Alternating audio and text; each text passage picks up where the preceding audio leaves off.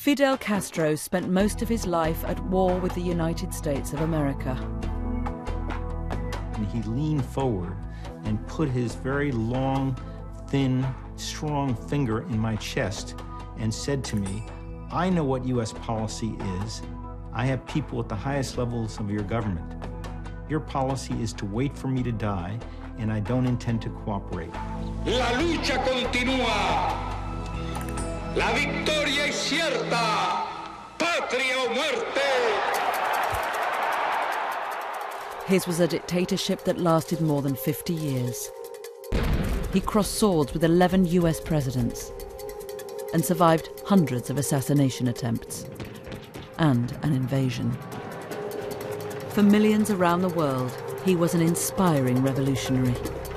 Castro was an almost mythical figure, a figure worshipped by the left in general, although not without misgivings.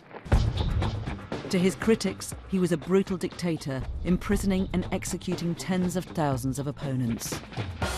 As he famously said once, trust no one.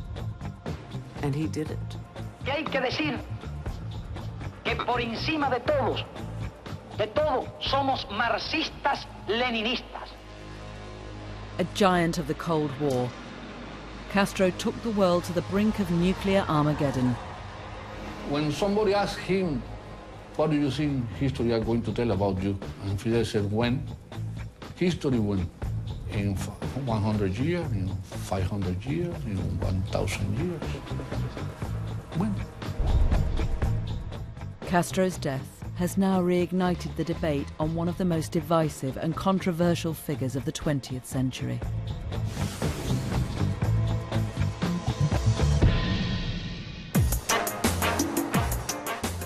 It's hard to imagine today, but Fidel Castro's relationship with the United States began in 1959 as something of a love affair.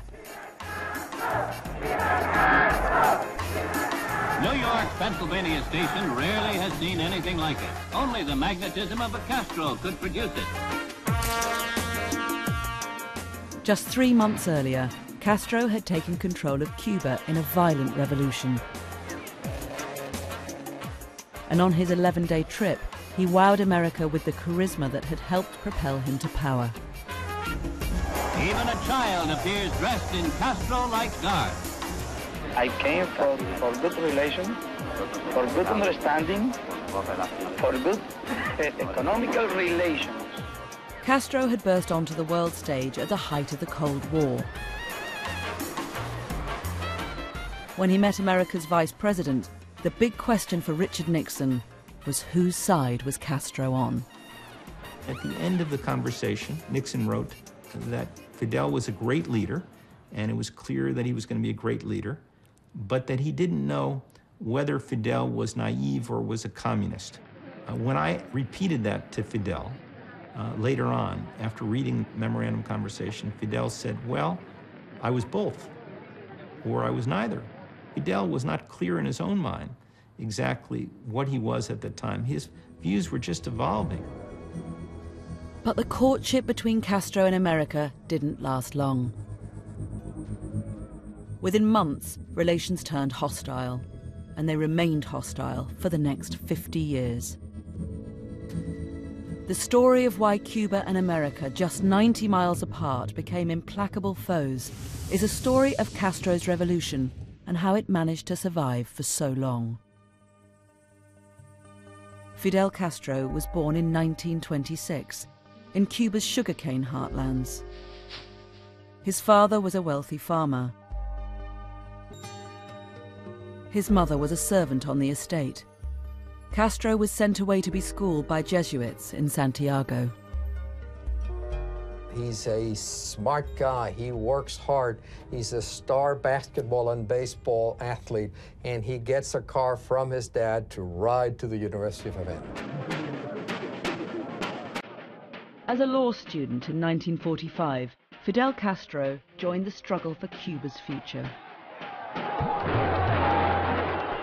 Havana University was a cauldron of radical politics of all kinds. There were often violent protests. Fidel usaba Fidel used to wear a pistol in his belt, and so did I. We all had to be armed if we wanted to exercise the right to give an opinion at the University Square.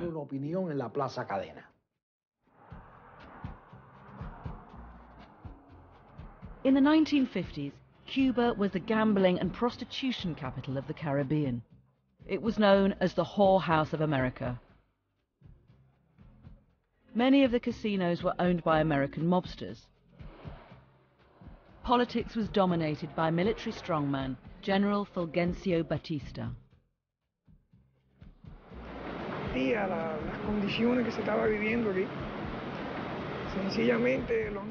No one could put up with those conditions of life. Prostitution was a big problem, and so were the casinos. Children couldn't go to school.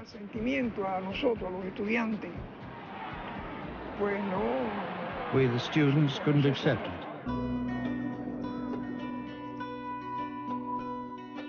In 1948, Castro married the daughter of a wealthy family with political connections. The couple had a son, Fidelito. The ambitious young Castro ran for election to Congress, vowing to clean up corruption.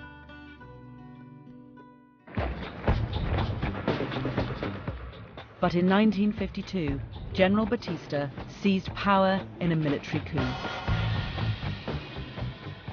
His new regime was supported by America. Students took to the streets in protest, but were brushed aside.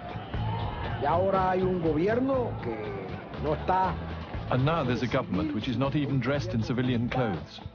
It's a military government, where public freedoms are restricted, and where the only way to change the situation is through revolutionary action. Castro soon became central to the armed resistance against the dictatorship and the Cuban army. In 1953, he launched an audacious attack against Batista's regime, leading around 150 men in an assault on the Moncada army barracks in Santiago. Pensábamos tratar de provocar un levantamiento nacional para el derrocamiento de Batista. Caso de no lograrse el levantamiento nacional, o en el caso de que Batista pudiera reaccionar con fuerzas superiores y atacarnos aquí en Santiago de Cuba, la idea nuestra era, con las armas del cuartel Moncada, marchar a las montañas y librar la guerra irregular en las montañas. But the Moncada attack was a disaster. Around 60 rebels were killed. Castro was captured and put on trial. The trial was a chance to promote his political vision. He was his own lawyer. He spoke on his own behalf. And his trial defense was then edited and published as a pamphlet that turned out to be effective as a way to describe the political plan for a movement that had never had a political plan. Castro's famous pamphlet was called History Will Absolve Me. La historia resolverá, como decíamos muchos nosotros, es la Biblia nosotros. History will absolve me, we used to say, was our Bible. It became the country's first constitution for us in the opposition. History will absolve me was where Fidel talked to the problem of the poor, the problem of the schools, the problem of land for the peasants, which was a very serious problem, housing, all those things, which were serious problems. Castro was sentenced to 15 years in one of Cuba's most notorious jails. Years later, he recalled his incarceration fondly. Hay veces que en ocasiones yo he sentido nostalgia de los días que he estado en prisión. Pero cuando estaba en prisión, tenía todo el tiempo para leer. Leía 12 horas, 14 horas, 16 horas. Y después nunca he tenido oportunidad de leer tantas horas seguidas. In prison, Castro decided to divorce his wife and wrote a letter to his sister revealing how hard he would fight for custody of his son. He says, look, I am going to wage a war that's going to make the 100-year war look like a walk at the beach. I will never give up I will do this, he says, even if the world shall be destroyed in the process. So we have here very clearly in the letters, he tells you, I am a scorched earth warrior. I will bluff until I win. 1955. In an attempt to cope with the serious unrest in Cuba, Batista tries appeasement. A general amnesty frees a beardless Fidel Castro. His brother Raul leaves with him. They are greeted by Released after nearly 2 years, Castro immediately set about taking on Batista again. and Heidi Santa Maria. He announces that he will leave the country to organize an invasion.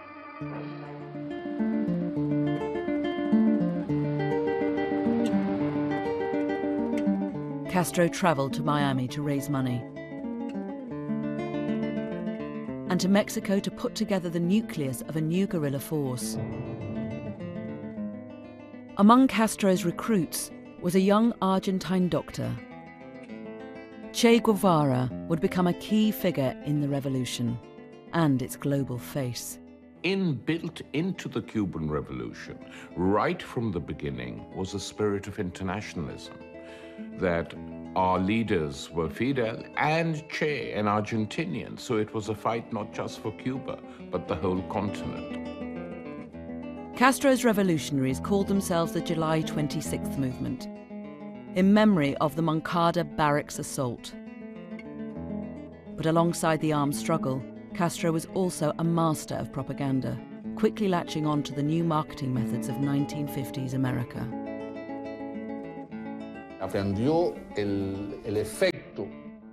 He learned how effective advertising campaigns could be. You could sell soap through adverts or any product. So in a country full of frustration and social problems, why not a political idea?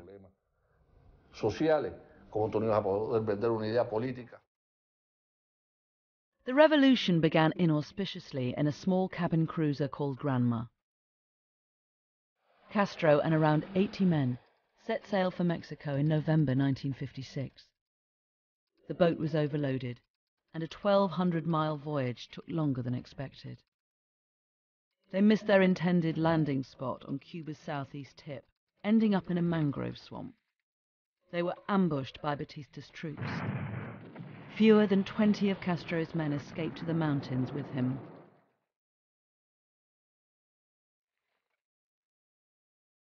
In the Sierra Maestra, Castro once again turned a setback to his advantage.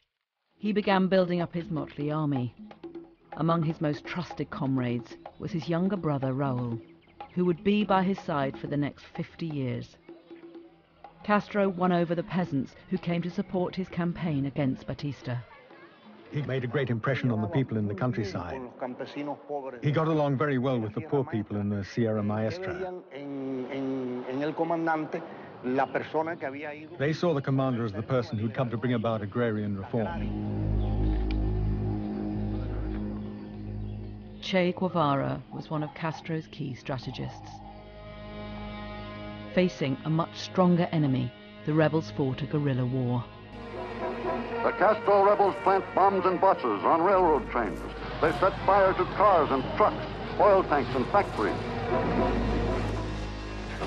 Castro also waged a cutting-edge war for hearts and minds. He invited journalists and filmmakers to follow him. This is only the beginning.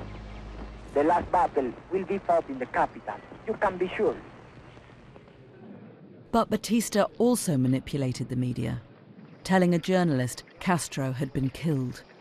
The reason Batista did that was he knew that Fidel Castro needed celebrity and fame to exist and to make his revolution happen. So what does Fidel Castro do? He panics. He's in the Sierra. He says, oh my God, they're writing I'm dead. And that's when he summons Herbert Matthews of the New York Times, then the most influential reporter in the country. Then he does this charade where he turns his, 50 troops into, he keeps rotating them so they look like hundreds and hundreds and hundreds. Stagecraft, propaganda. No one has ever been in his league in that regard. Castro's revolutionary message was left-wing, but not at that stage communist. There is not communism or Marxism in our ideas. Our political philosophy is representative democracy and social justice in a well-planned economy. Castro's vision struck a chord with many Cubans. That was a very exciting message for a young generation. And so all of us, and certainly the rest of the Cuban people, followed that hope. Batista's henchmen have fled. Towards the end of 1958, Batista lost control of Havana. This was the scene of turmoil in the capital, Havana, as the climax of revolution was reached. Anyone suspected of sympathy for the Batista regime came in for a rough time. On New Year's Day, 1959, Batista fled, taking millions of dollars with him, but leaving behind the trappings of dictatorship.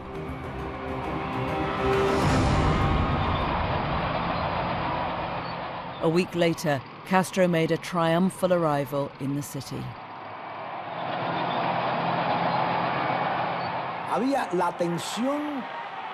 It was as if somebody had said a cyclone was coming. But it was a cyclone we had longed for, because it would sweep the rottenness away. Castro's first speech as Cuba's new leader was carefully staged. Before he spoke, they released a flock of white doves. But one of the doves fluttered up in the air and then came back and landed on Castro's shoulder and remained there throughout the speech. People in the audience were gasping because the white dove is the messenger of the gods in Santeria, which is the most powerful religion in Cuba. The messenger of the gods sent to indicate the anointed one. One of the new Cuban leader's first priorities was mounting a charm offensive on American television. Just 30 days ago, Fidel Castro entered Havana to be greeted by cheering mobs as one of the greatest heroes in Cuba's history. Good evening, Fidel Castro. At the age of 32, you now have in your hands a great deal of power and a great deal of responsibility. Aren't you a little frightened by this? Well, really not frightened, because I have self-confidence. In pajamas, in his apartment in Havana's Hilton Hotel, it was perhaps the most intimate interview ever given by a world leader.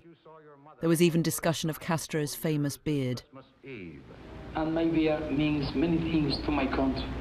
When we have fulfilled our promise of good government, I will cut my beard. Politics was not entirely off limits. The young Castro was asked about his tough treatment of Batista's henchmen. Well, Fidel Castro, what about the trials of Batista's followers? Well, I think, and with myself, all our people, that they are just. Not perfectly, because we are not living now in normal conditions. Behind the soft image Castro was keen to project, he was tightening his grip on power.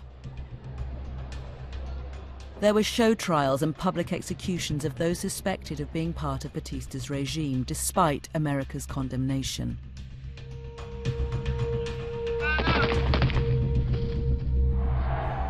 Castro started breaking up large farms and plantations and handing the land over to Cuba's peasants, just as he said he would before the revolution.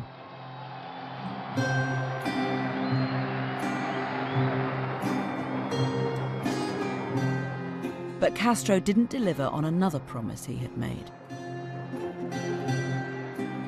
We expected him to call elections, and he said that he was going to call elections in 6 months.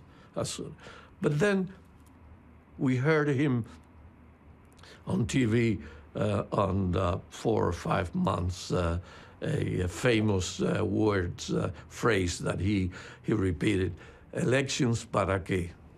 Elections for what?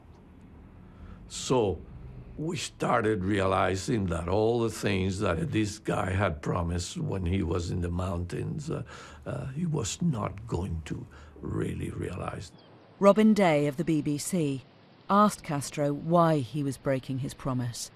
You obviously have a great deal of support among the people of Cuba, Dr. Castro. Why, in that case, do you not hold elections on a democratic basis? We asked it to the people. People said we don't want political now because we are working. And political was good only for robbers and for criminals. Fidel Castro genuinely believed that in an important sense, he was always a Democrat. He believed that he had the support of the majority of the Cuban people. But as the nature of Castro's revolution became clearer, many Cubans turned against him, particularly the middle classes.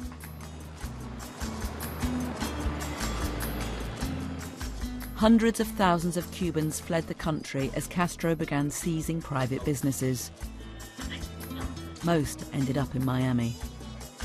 What was your position or job in Cuba? I was a manager of a sugar company. And why did you leave? Well, because they took absolutely everything of our company. Those exiles felt that things were worse than they ever had been under Batista. And Miami became a haven for deeply, deeply embittered people, and who had a lovely synergy with those in power in Washington. Relations between Cuba and America were deteriorating fast. Castro began seizing businesses owned by powerful Americans. In retaliation, the US refused to buy Cuba's sugar or supply the country with oil. It was a huge blow to Castro. Che Guevara was now head of Cuba's National Bank, and in 1960 he struck a crucial deal with America's Cold War rival, the Soviet Union. They would buy 1 million tons of sugar a year, a lifeline for Cuba. Economics as well as politics was propelling Castro towards the Soviets. Soon, Cuba had not just new Russian tractors, but tanks and other weapons too.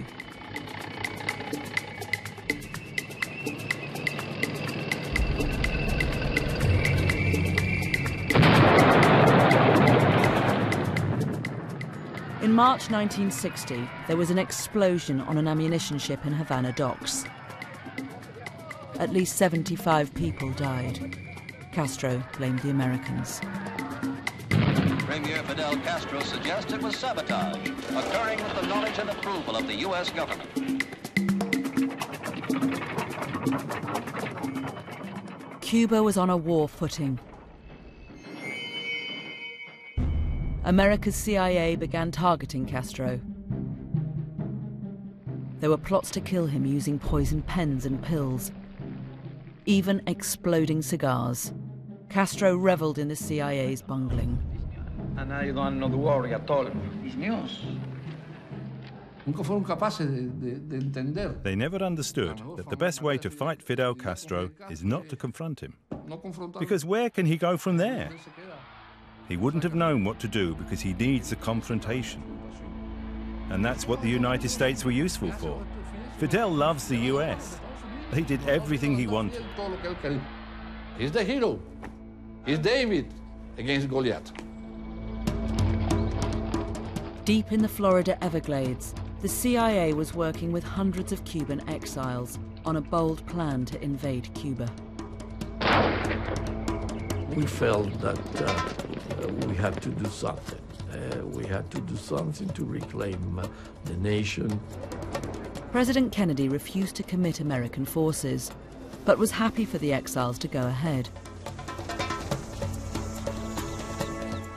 It would turn out to be a huge blunder that Castro would exploit. American bombers painted to look like Cuban planes and piloted by exiles set out from Nicaragua to destroy Castro's air force. But he feared an attack was coming and had hidden most of his planes. the Cubans began preparing for a ground invasion. 2 days later, 1,400 exiles landed on Cuba's south coast at the Bay of Pigs. Very little would go to plan. I landed with the first wave. First thing that I heard was Viva Fidel Castro. Resistance was fiercer than expected. The Cuban Air Force sank 2 supply ships. Castro rushed to the Bay of Pigs to take command. We had perhaps that night the most intense fight that has taken place in Cuba in the 20th century. Over 2 days, 70,000 Cuban troops using Soviet tanks overpowered the would-be liberators.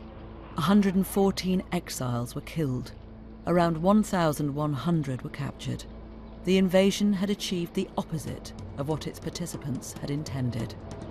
The success of the invasion for Fidel Castro gave him a tremendous sense of invisibility, and also proved to the Soviet Union that he was somebody that they could trust to maintain the fight against the U.S. And as it turned, they were right. In Cuba, the revolution was gathering support. Castro had a populist touch and was busy attacking the vestiges of privilege from the Batista days.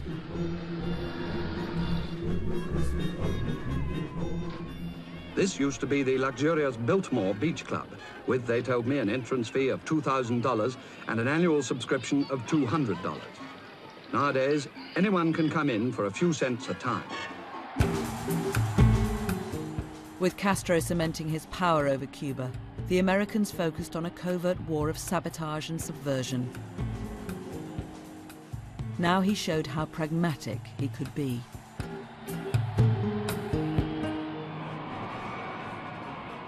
He had come to power vowing he was not a communist.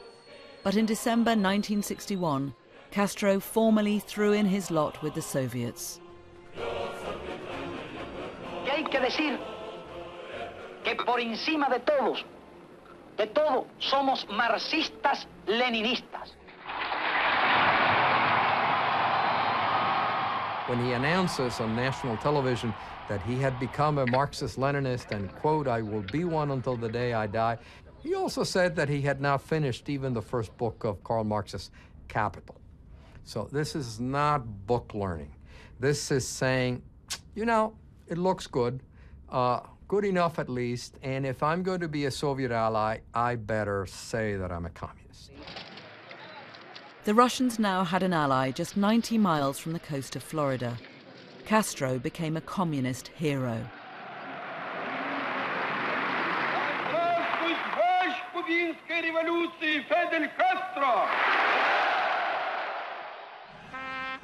Cuba had become the first communist beachhead in the Western Hemisphere.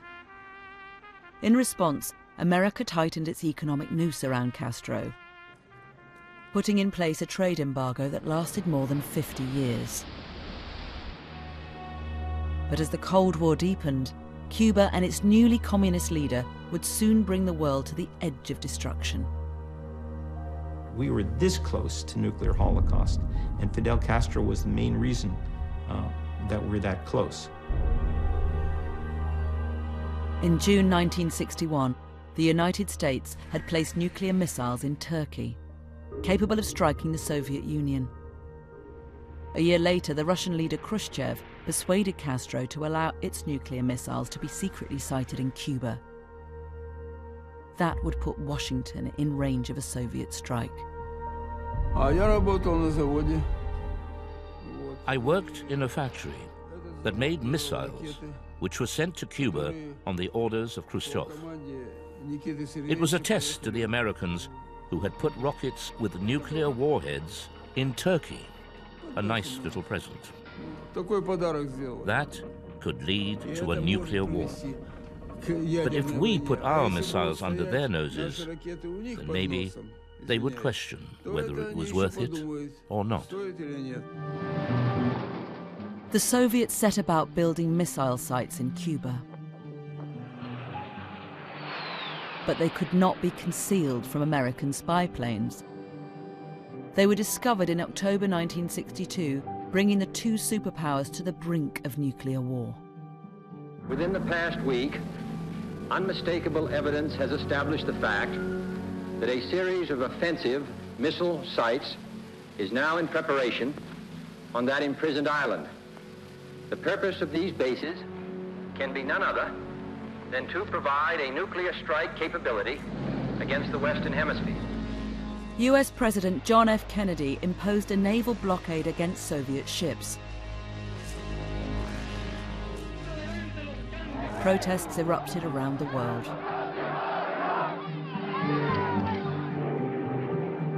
The crisis peaked when an American spy plane was shot down over Cuba. The Cold War was turning white hot.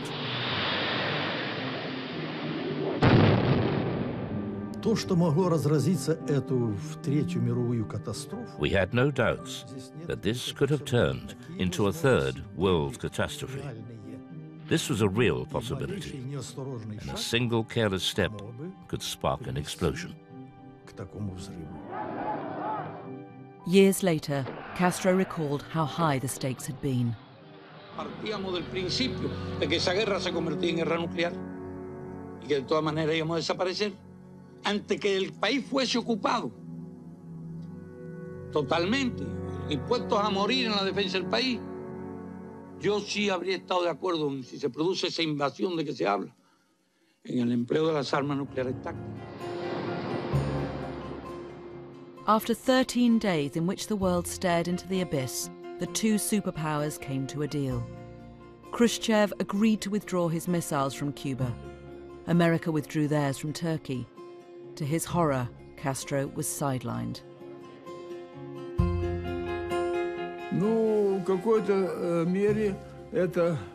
To a certain extent, at a basic level, you could say it was a betrayal. And Castro took great offense at the lack of trust shown by the Soviet Union.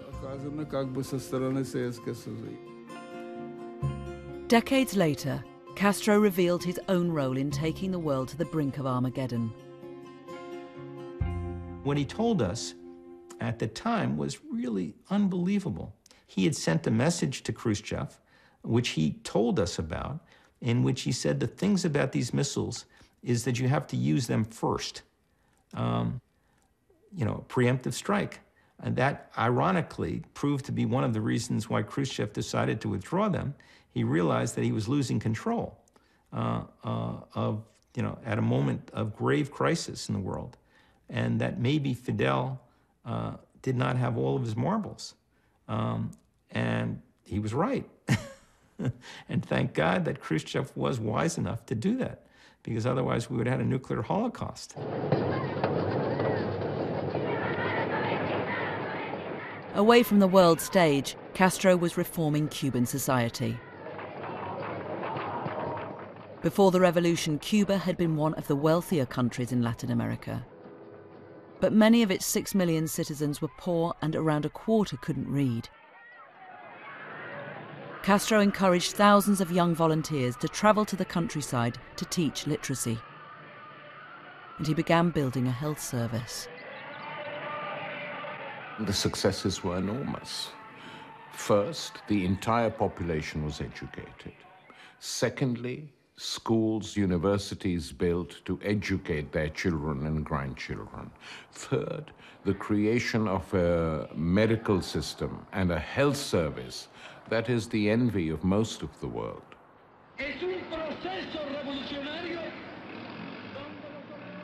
Castro himself came to embody the revolution. He frequently appeared at mass rallies, making televised speeches of epic proportions, as his daughter Alina remembers. Imagine a child of 8 just longing for 6 o'clock in the evening to be able to watch half an hour of cartoons. And this man was talking. He had started at 2 o'clock, and we children were virtually praying for him to shut up. Behind the cult of personality, the Cuban leader jealously guarded his private life. Fidel Castro is a man who's been surrounded by people since the year he was in the Sierra Maestra. So he needs solitude. He's a man who's very private in his personal life. Very, very private. Castro's family was off limits. He's believed to have had 10 children with several women, including Fidelito, who he kept from his mother. His daughter, who later fled Cuba, recalls life with her father. To begin with, I was a very normal girl. And when I had any questions, I would go along and ask my parents, my mother, my father. The answers were always very cryptic and strange. They never really explained anything to me. And so I would let him talk in a monologue about whatever subject he cared to at that particular moment. I didn't have a regular place in his world. Castro's regime persecuted political and social outsiders, including gays and lesbians.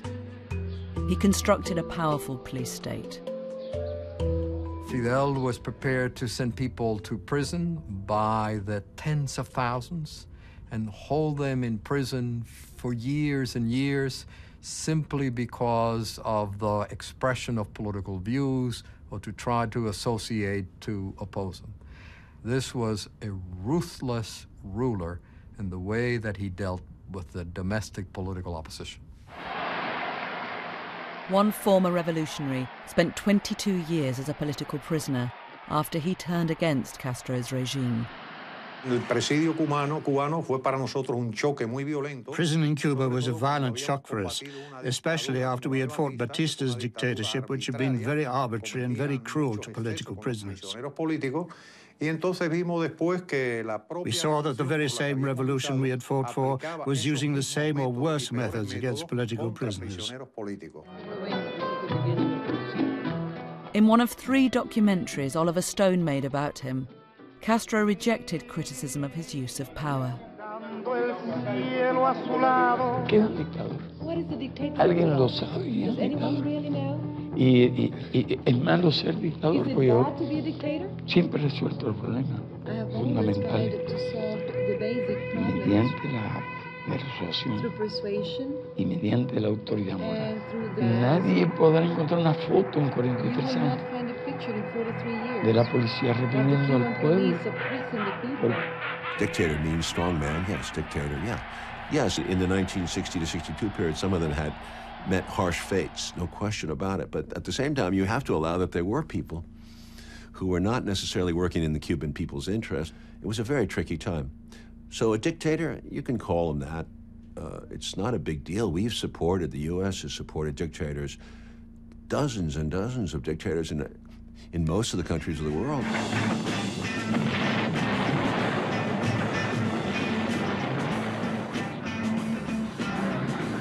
The 1960s saw the Cold War expanding into conflicts around the world. The US became embroiled in a disastrous war against the communist-backed forces of North Vietnam. The conflict influenced Fidel Castro and Che Guevara into internationalizing the battle against American global power. The way to fight the United States is to tie it down. As Guevara articulately put it, let us create 2, 3 more Vietnams, wherever they may be. It doesn't matter. It might be in the Congo. It might be in Bolivia. It might be everywhere in Latin America or in Africa. And Cuba becomes involved in much of the world to try to multiply the impact of the strategy that the Vietnamese had developed. Fight imperialism wherever it may be. Che Guevara went to the Congo where he tried to foment revolution. Then he turned his attention to Latin America. In 1966, he went to Bolivia with a group of guerrillas. He was hunted down by government troops, helped by the CIA, and in October 1967, Guevara was captured and shot the next day. That image of the dead Che was seen in many parts of South America, and people said so, including people on the left. My God, it's like Christ. Castro saw an opportunity in Che Guevara's death. si queremos un modelo de hombre que no pertenece a este tiempo, un modelo de hombre que pertenece a los tiempos futuros, de corazón digo que ese modelo es el Che. After Che died, suddenly his face is just everywhere. It's just on every wall, every placard. Who has not seen the dashing, handsome face of Che Guevara on their coffee cup, on their T-shirt? And that was all launched by Fidel Castro. That was taking a Corda picture, and we're going to say, he's going to be our global ambassador for the noble revolution and the wicked U.S., who must have been behind the Bolivians in his execution, which to some extent was quite true. As America's deepening involvement in Vietnam ignited protests in Britain and beyond, people on the left increasingly saw Castro as a figurehead. Castro was like a David and Goliath situation to America. Here was this tiny country seeking to implement a version of socialism, a version of communism, whatever you want to call it, up against the might of American capitalism, which was doing everything it could to crush that. And he survived, and whatever his defects, and whatever the bad human rights record on the island of Cuba, for which Castro was responsible as well, nevertheless, that status was something that inspired the rest of the left. America appeared to be losing on two fronts, in Vietnam and Cuba. To some American diplomats, the Cold War was blinding the superpower to the true nature of its enemies. Our two biggest mistakes in history were in Vietnam, where we precisely confused communism and nationalism, and in Cuba, where we did the same thing. The only way you could have dealt successfully in Vietnam and Cuba is to understand that nationalism is more important than communism. From where they're coming, our ability to succeed would have depended on our ability to understand the war that they saw, not the war that we saw. In 1976, a new US President, Jimmy Carter, hoped for a new start with Cuba. He sent Robert Pastor as his envoy to meet Castro. As ever, the Cuban leader was defiant, bringing up a US government report on CIA plots to kill foreign leaders, including himself. He started the meeting by reminding us of the Church Committee report on all of the political assassinations.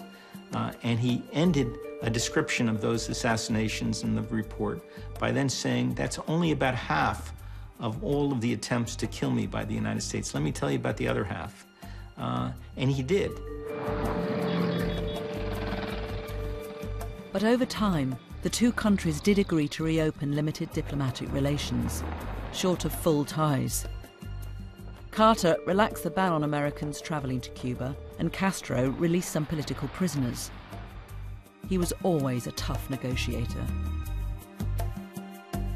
He was a powerful attorney, advocate. He could throw out 5 arguments, and you get the feeling as if he was tying you in a knot, and then he would pull it tight. Brilliant, just brilliant at times. President Carter's effort to engage with Castro ultimately ran into the sand.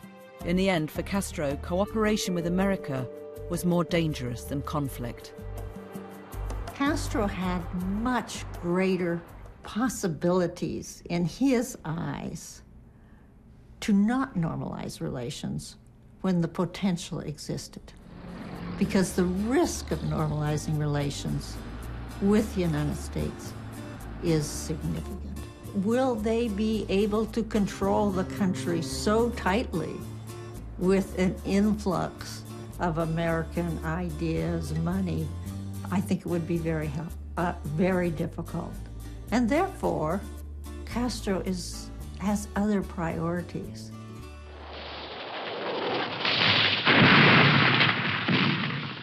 Castro continued to impose himself on the international stage, this time thousands of miles away in southwest Africa. When apartheid South Africa tried to destabilize the left-wing government of Angola, Castro sent in Cuban troops. Cuando se produce la invasión de Angola por tropas regulares de África del Sur, no podíamos cruzar nosotros. Y cuando el MPLA solicitó nuestra ayuda, le ofrecimos la ayuda necesaria. Around 10,000 Cuban soldiers are believed to have been killed in 14 years of fighting. In 1988, Castro took charge of the war from Havana for the decisive Battle of Quito Cuanivale. La lucha continúa. La victoria es cierta. Patria o muerte.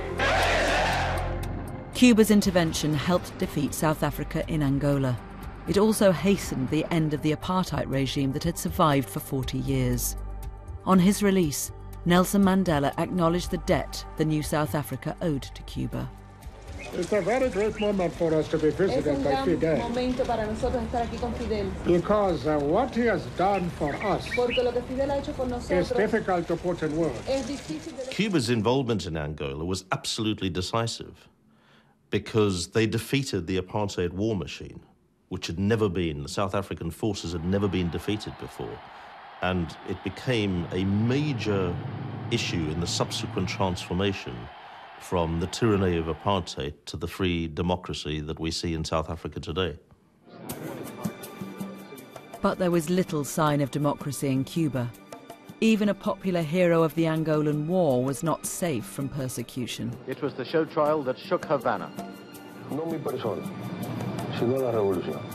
1989, General Arnoldo Ochoa was controversially convicted of drug smuggling and corruption and was later executed. When General Ochoa, the hero of Angola, was condemned by Raul Castro at Fidel's behest and put to death, we all figured he did it because he was a potential successor, because Fidel never, ever puts up with potential successors. Ochoa's death shattered the life of one of his friends, the Cuban writer Norberto Fuentes. He had been part of Castro's inner circle for a decade. He recalls a fateful meeting with the Cuban leader after Ochoa's execution. He gave me his hand. How are you? He said, I'm well, Commandant. How are you? I'm well. He looked at me, he take my measures. I said, he's taking my measure for my coffin. Was what I think. All right. And I know that it was the end. Fuentes tried to flee Cuba, but he was caught and jailed. Castro let him leave the country after he went on hunger strike. Now living in America, his reflections on his life under the revolution reveal the extraordinary devotion Castro inspired. Fidel said something one day. I'm going to say it in Spanish because I want to say it exactly as he said. Aquellos que han renunciado a su historia han desaparecido. Despite everything, Fuentes still won't denounce Castro. Nothing personal, no suffering, no jail or dead friend has diminished my sense of history. Ha logrado disminuir mi sentido de la historia. I'm not an enemy of the revolution. How can you be an enemy of an earthquake?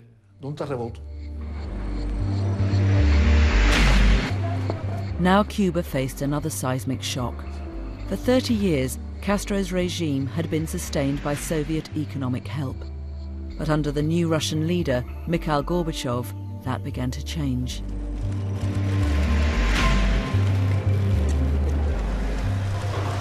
Communism was collapsing across Eastern Europe. When the Soviet Union disappeared, so did Castro's lifeline. The majority of industrial facilities in Cuba were financed by the Soviet Union, were manned by Soviet specialists, built with materials supplied from the Soviet Union, and suddenly all that stopped. Cuba, from an economic point of view, seemed to fall into the abyss.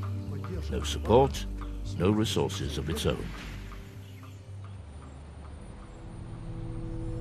Cuba's economy collapsed. Without Russian economic support, ordinary Cubans were thrust into poverty. Castro blamed the ongoing US embargo for the country's desperate situation. Estamos en periodo especial, un periodo difícil, un periodo uno de los más difíciles de nuestra historia. ¿Por qué? Porque no hemos tenido que quedar solos frente al imperio, solitos. ¿Y qué hacía falta para quedarse solos frente al imperio? Había falta unidad, pero hacía falta valor, hacía falta patriotismo, habría falta espíritu revolucionario. Castro was forced to compromise with capitalism, allowing some private business and opening the country to tourism. But Cuba was on its way to becoming the third poorest country in Latin America.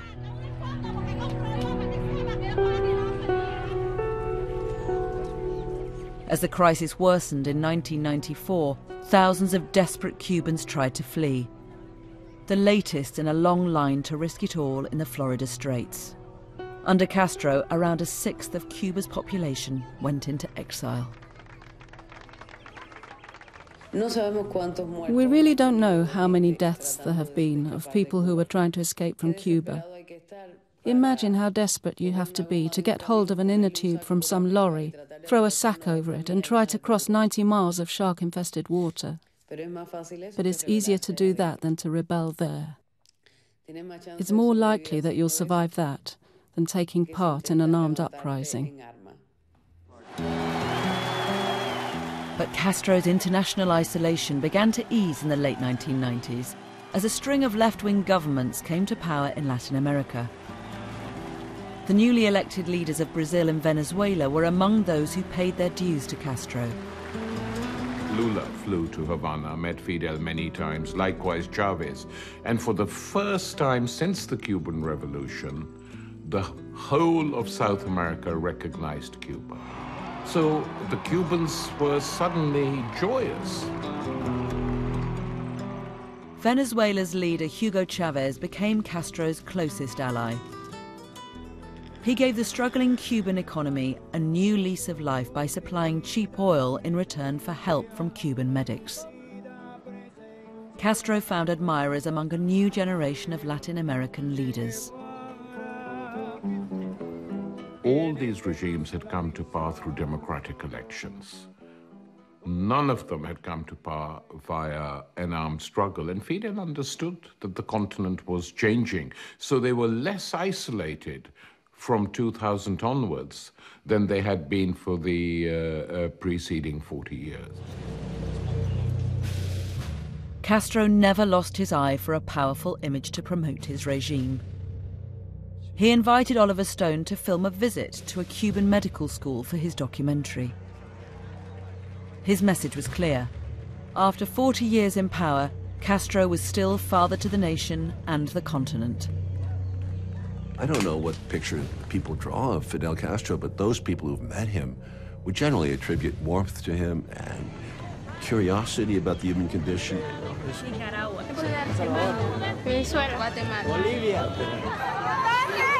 He's a man who's truly interested in people because he knows he lives in a bubble. So in a way, he's trying to reach out of that bubble. Castro's health had always been treated as a state secret. The first sign he was not immortal came while making a speech in 2004. Those pictures were very damning to the image of Fidel, the eternal, vigilant, ever-healthy soldier, comandante looking after our country. In 2006, Castro had intestinal surgery. Power was gradually handed over to his younger brother, Raul. Clearly, Fidel did not want to do it, but he was forced to. He couldn't appear in public, and he was really compelled to do it. But he didn't really want to do it. As Fidel Castro's influence waned, Raul sped up the economic reforms. And in 2013, the visit of Barack Obama saw the easing of US sanctions and the restoration of diplomatic ties between the two countries.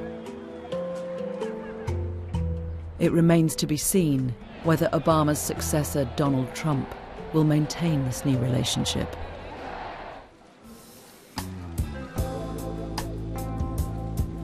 Castro was rarely seen in recent years as his health declined. His death has now reawakened the controversy over the legacy of a popular revolution and more than 50 years of authoritarian rule. The world has rarely seen leaders like that. Think of individuals who shaped their country as completely as Fidel Castro shaped Cuba. And there aren't many people like that in the history of the world. Castro was the last of the original Cold War warriors. Unlike many, he survived the collapse of the Soviet Union and remained an icon for left-wing movements around the world. What I would say is one of the giants of the 20th century. A major figure in South America and, you know, the rest of the world too.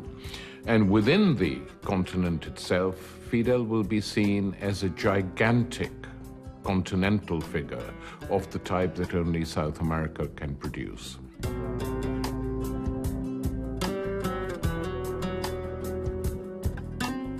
He won, definitely won, and he knows he won.